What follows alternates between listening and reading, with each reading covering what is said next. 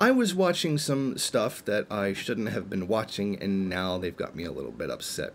Of course, I was watching some SJW nonsense. Now, one of these things is that they're trying to push disability as identity. Not the I'm perfectly able-bodied and I identify as someone with a disability. They're talking actual disabled people, and that being disabled is an identity in itself, that it must be protected.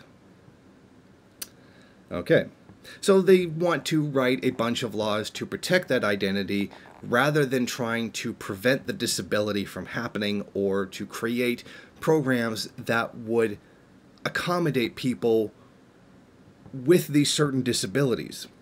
But notice what they're doing here. They're pushing a disability as an identity so that they do that instead of pushing for the economic reforms necessary to treat disabled people like everybody else. Okay, for example, someone with Down syndrome, you are allowed to legally pay them less than the wage of a regular worker. Now, I don't know what Marxist actually believes in that. I believe it's, each according to their ability, to each according to their work, or each according to their ability, each according to their ability to their need. So they've just increased the rate of exploitation on disabled people. Well, rather than fighting laws like that, they're pushing for things like identity, for like something to be recognized. There's even an idea that there's a deaf culture. Well, they have their own language, they have their own ways of doing things, so therefore it's a culture, which really is not what a culture is. Okay, I mean, they kind of fail to understand what a disability is. It's an ability, hearing, that's not working. That's a disability. There's something in the human body that's damaged and needs to be repaired. I mean, the same thing goes for Down syndrome. It's an error within genetic coding that needs to be fixed. Here's a prime example. According to some studies, people with Down syndrome may very soon become a thing of the past. It's not happening anymore. Genetic research has gone to a point where we can now identify the beginnings of Down syndrome in people, and women who do not want to be burdened with this kind of difficulty can choose to have an abortion. And of course, because it has to do with abortion, the right has to chime in order to support stopping abortion, regardless of the consequences. Now, a Canadian group has decided that they want people with Down syndrome to be placed on the endangered species list. Now, I'm not kidding or even taking that the wrong way. Literally, yes, the endangered species list, they want to put a group of human beings on it. Now, putting a group of human beings on a list of animals is an entire problem altogether. But to simply list people no longer having a disability as somehow making them endangered is dumb. If we know that there's a problem with somebody before they're born and we have an ability to correct it, or the mother decides that she does not want to live a life wholly dedicated to this child's disability, well, they believe that's something that should be stopped.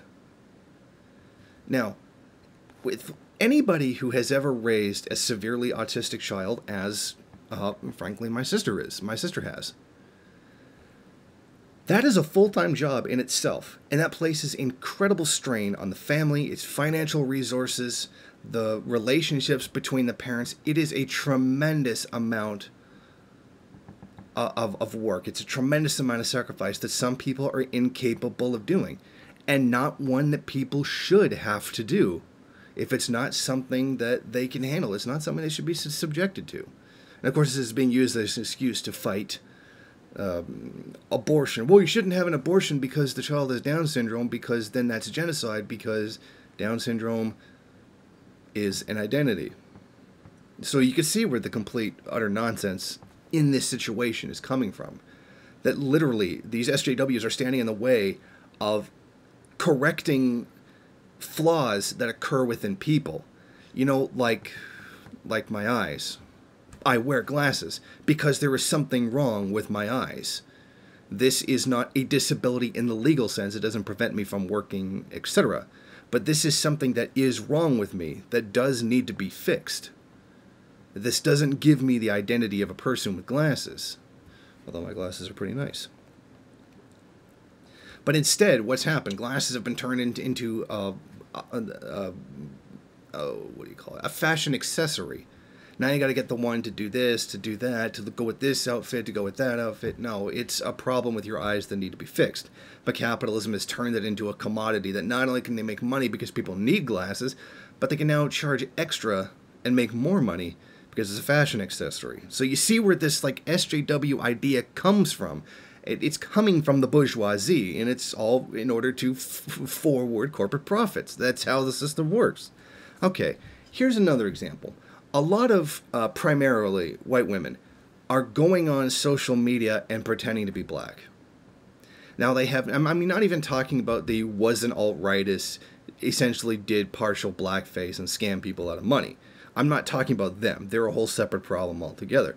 I'm talking about regular white women who have gone and tanned their skin very dark because white people are inherently evil. And then they are getting it in their minds somehow that they are a person of color when having a tan does not make you one. And they end up acting like they are a person of color, and then they end up even saying that they're a person of color. I mean, it's complete and utter nonsense. And some of them are even begging for money on that basis without explicitly saying, no, I'm not part black. I look like it and I present myself that way, but I'm not explicitly saying it, kind of thing. Now, here's one that will not shut up and will not go away. The issue of a white woman having sex with a black man. Frankly, I don't care who you have sex with. And it's not really anybody else's business who you have sex with. Have sex with the people you want to have sex with, and they want to have sex with you. Try not to forget the idea of consent. But here's something that's very interesting. When a white supremacist goes out and says they shouldn't be allowed or shouldn't be having sex with black men because dilute the race, blah, blah, blah, whatever nonsense, that's racist. When you tell them they should go out and have sex with black men just to make them angry, that is also racist.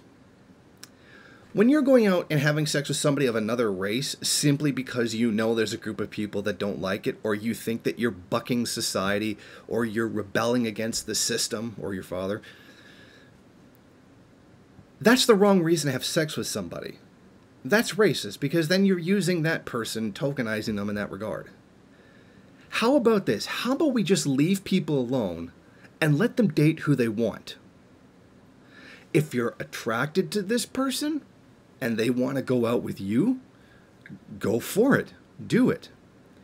But when you're looking at that person as something to use to get back at society or get back at your father, you're being just as racist. Or to get back at your family if you're a white man that particularly enjoys black women.